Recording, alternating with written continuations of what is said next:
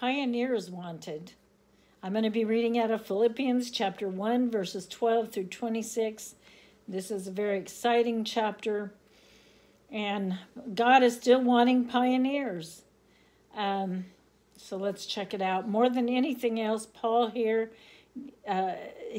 desire as a missionary was to preach the gospel in Rome, which is the hub of the great empire. Rome was the key city of its day. If Paul could conquer it for Christ, it would mean reaching millions with the message of salvation.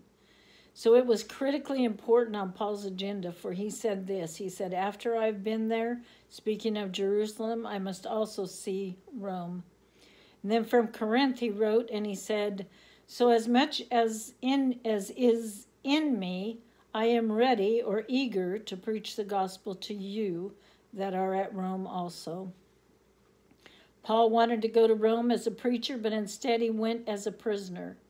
He could have written a long letter about that experience, just that experience alone, but instead he summed it all up as the things which happened unto me, he said in Philippians chapter 1.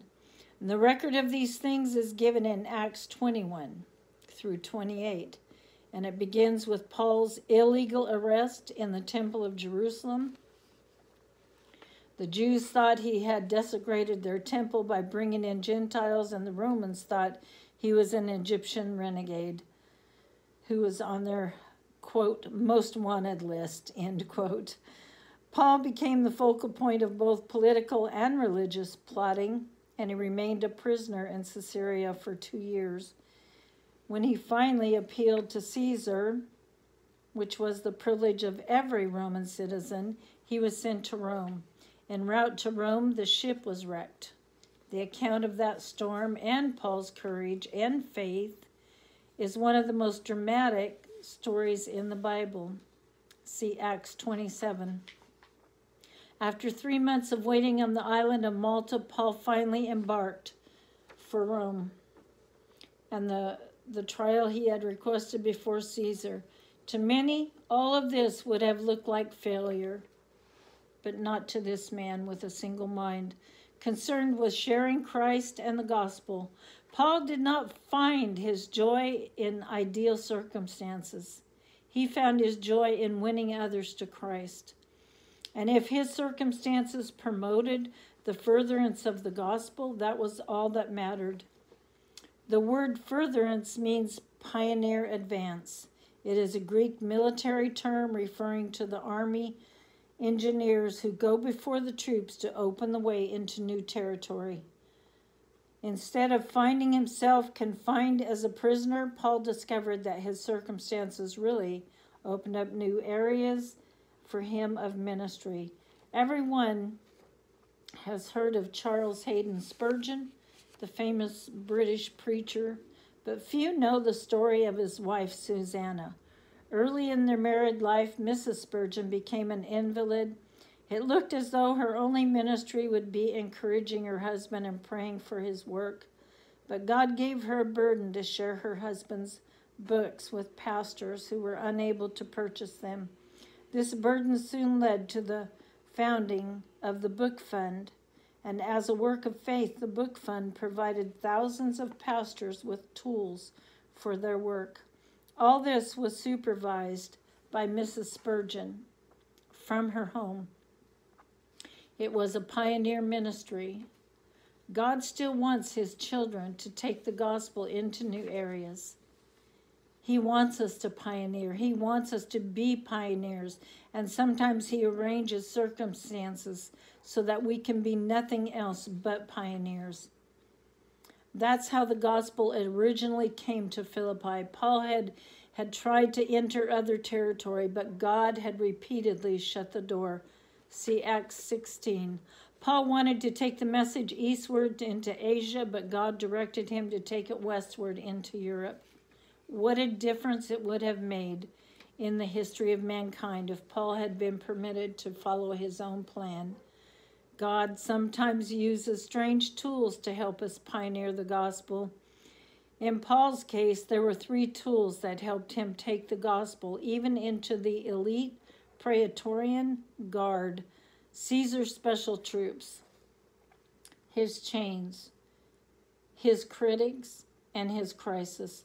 Paul's chains, the same God who used Moses' rod, Gideon's pitchers, and David's sling, used Paul's chains.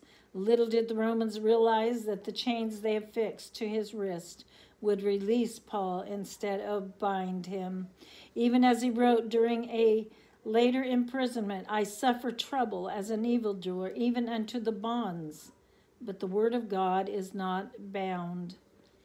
He did not complain about his chains. Instead, he consecrated them to God and asked God to use them for the pioneer advance of the gospel. And God answered his prayers. To begin with, these chains gave Paul contact with the lost. He was chained to a Roman soldier 24 hours a day. The shifts changed every 6 hours, which meant Paul could witness to at least 4 men each day. Imagine yourself as one of those soldiers chained to a man who prayed without ceasing, who is constantly interviewing people about their spiritual condition, who is repeatedly writing letters to Christians and churches throughout the whole empire. It was not long before some of these soldiers put their faith in Christ. Paul was able to get the gospel into the elite Praetorian Guard, something he could not have done had he been a free man. But the chains gave Paul contact with another group of people.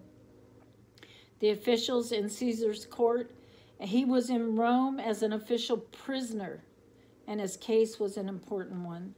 The Roman government was going to determine the official status of this new, quote, Christian sect.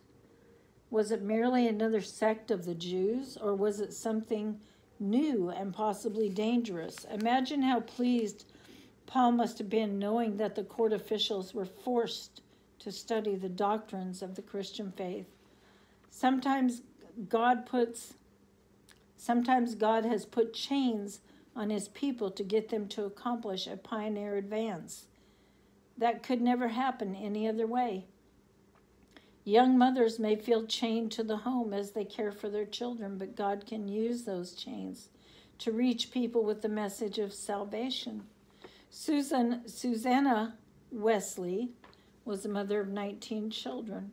Before the days of labor-saving devices and disposable diapers, out of that large family came John and Charles Wesley, whose combined ministries shook the British Isles. At 6 weeks of age, Fanny Crosby was blinded. Remember her story, but even as a youngster, she determined not to be confined by the chains of darkness. In time, she became a mighty force for God through her hymns and gospel songs. The secret is this: when you have the single mind, you look on your circumstances as God-given opportunities for the furtherance of the gospel, and you rejoice at what God is going to do instead of complaining about what God did not do. Paul's chains not only gave contact with the lost, but they also gave courage to the saved. Many of the believers in Rome took fresh courage when they saw Paul's faith and determination. They were much more bold to speak the word without fear. And that word speak does not mean preach. Amen? Rather, it means everyday conversation, just talking to people. No doubt many of the Romans were discussing Paul's case because each legal matters were of primary concern to this nation, this whole nation of lawmakers. And the Christians in Rome who were sympathetic to Paul, they took advantage of this conversation to say a good word for Jesus Christ. Discouragement has a way of spreading, but so does encouragement. Because Paul's joyful attitude, the believers in Rome took fresh courage and witnessed boldly for Christ. While recovering in the hospital from a serious automobile accident, I received a letter from a total stranger who seemed to know just what to say to make my day brighter. In fact, I received several letters from him, and each one was better than the one before. When I was able to get around, I met him personally. I was amazed to discover that he was blind, a diabetic, handicapped because of his leg amputation, and since then the other leg has been removed. And that he lived with and cared for his elderly mother. If a man ever wore chains, this man did.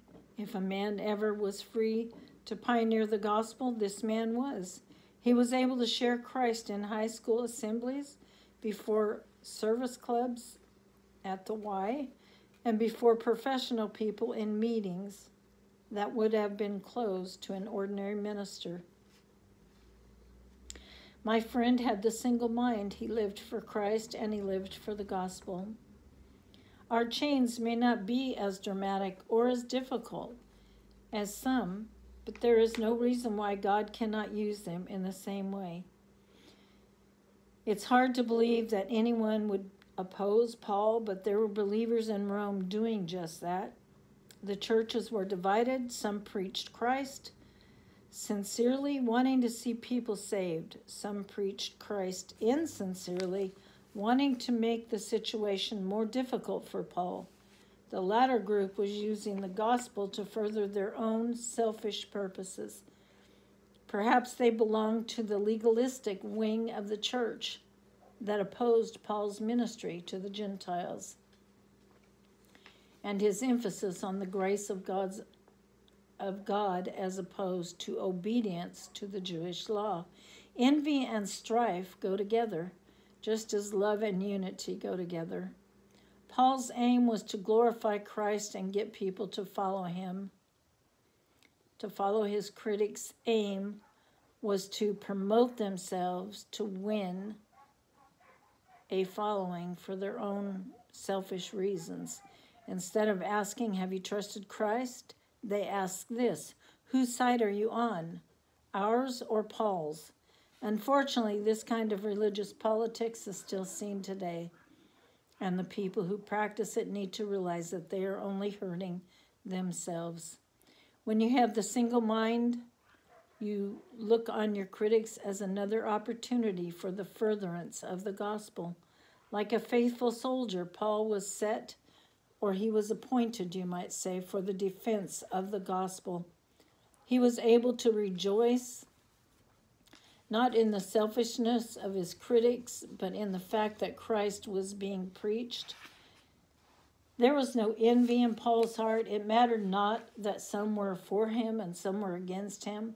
All that mattered was the preaching of the gospel of Jesus Christ. It is a matter of historic record that the two great English evangelists, John Wesley and George Whitefield, disagreed on doctrinal matters. Both of them were very successful, preaching to thousands of people and seeing multitudes coming to Christ or come to Christ. It is reported that somebody asked Wesley if he expected to see Whitefield in heaven. And the evangelist replied, "No, I do not." And the person said, Then you do not think Whitefield is a converted man?" "Of course he is a converted man," Wesley said, "but I do not expect to see him in heaven because he will be so close to the throne of God and so far away that I will not be able to see him." Though he differed with his brother in some matters, Wesley did not have any envy in his heart, nor did he seek to oppose Whitefield's ministry. Criticism is usually very hard to take, particularly when we're in difficult circumstances, as Paul was. How was the apostle able to rejoice even in the face of such diverse criticism? He possessed the single mind. Philippians 1 indicates that Paul expected his case to turn out victoriously because of the prayers of his friends and the supply of the Holy Spirit of God. The word supply gives us our English word chorus. And whenever a Greek city was going to put on a special festival, somebody had to pay for the singers and pay for the dancers. The donation called therefore had to be a lavish one, and so this word came to mean, quote, to provide generously and lavishly. Paul was not depending on his own dwindling resources. He was depending on the generous resources of God, ministered by the Holy Spirit. Paul shared in the pioneer advance of the gospel in Rome through his chains and his critics. But he had a third tool that he used. Because of Paul's chains, Christ was known. Because of Paul's critics, Christ was preached. But because of Paul's crisis, Christ was magnified. It was possible that Paul would be found a traitor to Rome and then executed. His preliminary trial had apparently gone in his own favor. The final verdict, however, was yet to come. But Paul's body was not his own, and his only desire, because he had the single mind, was to magnify Christ in his body. Does Christ need to be magnified? After all, how can a mere human being ever magnify the Son of God? Well, the stars are much bigger than the telescope, and yet the telescope magnifies them and brings them closer. The believer's body is to be a telescope that brings Jesus Christ close to people. To the average person, Christ is a misty figure in history who lived centuries ago. But as the unsaved watch the believer go through a crisis, they can see Jesus magnified and brought so much closer. To the Christian with a single mind, Christ is with us here and now. The telescope brings distant things closer, and the microscope makes tiny things look big. To the unbeliever, Jesus is not very big. Other people and other things are far, far more important to them. But as the unbeliever watches the Christian go through a crisis experience, he ought to be able to see how big Jesus Christ really is. The believer's body is a lens that makes a, quote, little Christ, end quote, look very big, and a distant Christ come very close. Paul was not afraid of life or death either way. He wanted to magnify Christ in his body. No wonder he had joy. Paul confessed that he was facing a difficult decision. To remain alive was necessary for the believer's benefit in Philippi, but to depart and be with Christ was far better. Paul decided that Christ would have him remain, not only for the furtherance of the gospel, but also for the furtherance and joy of their faith. He wanted them to make some pioneer advance into new areas of spiritual growth. And by the way, Paul admonished Timothy, the young pastor, to be sure to pioneer new spiritual territory in his own life and ministry. What a man Paul was. He was willing to postpone going to heaven in order to help Christians grow, and he was willing to go to hell in order to win the lost to Christ. Of course, death had no terrors for Paul. It simply meant departing. This word was used by the soldiers. It meant to take down your tent and move on. What a picture of Christian death. The tent we live in is taken down at death, and the spirit goes home to be with Christ in heaven. You can read 2 Corinthians 5, verses 1 through 8 in reference to that. The sailors also used this word. It meant to loosen a ship and set sail. Departure was also a political term. It described the setting free of a prisoner. God's people are in bondage because of the limitations of the body and the temptations of the flesh. But death will free them, or they will be freed at the return of Christ. Romans 8:18 through 23.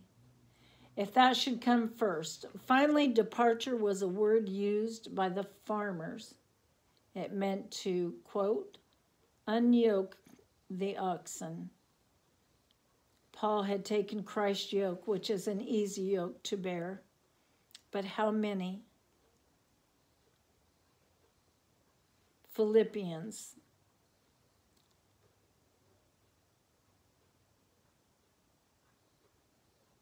Excuse me. How many burdens he carried in his ministry. No matter how you look at it, nothing can steal a man's joy if he possesses a single mind. Paul was single-minded. For to me to live is Christ and to die is gain. Philippians 1, verse 21. The thing that excites us and motivates us is the thing that really is, quote, life to us. In Paul's case, Christ was his life. Christ excited him and made his life worth living. Philippians 1:21 becomes a valuable test of our lives. And Philippians 1:21 says, for me to live is Christ and to die is gain.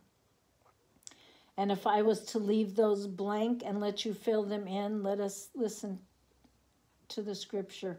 For me to live is blank, you fill that in. And to die is blank, you fill that in. For me to, it could be said by some, for me to live, and let's just look at these as an example because it is an example of many. For me to live is money, and to die is to leave it all behind. Or we could hear someone say, for me to live is fame, and to die is to be forgotten. Or for me to live is power, and to die is to lose it all. No, we must echo Paul's convictions if we are going to have joy in spite of circumstances. If we are going to share in the furtherance of the gospel, we're going to say, for me to live is Christ and to die is gain. Amen.